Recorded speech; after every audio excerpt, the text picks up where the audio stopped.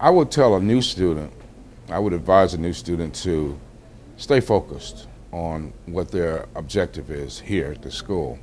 What are you trying to get out of it? Why are you here? What is it about this school program that separates it from other schools that might offer similar things?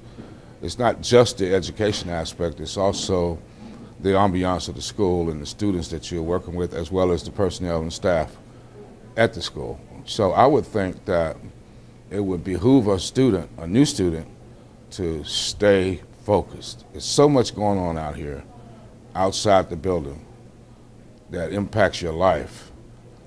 Leave that at home. When you come to school, be business. Be about your business. Take care of your business, focus, and study when you're at home.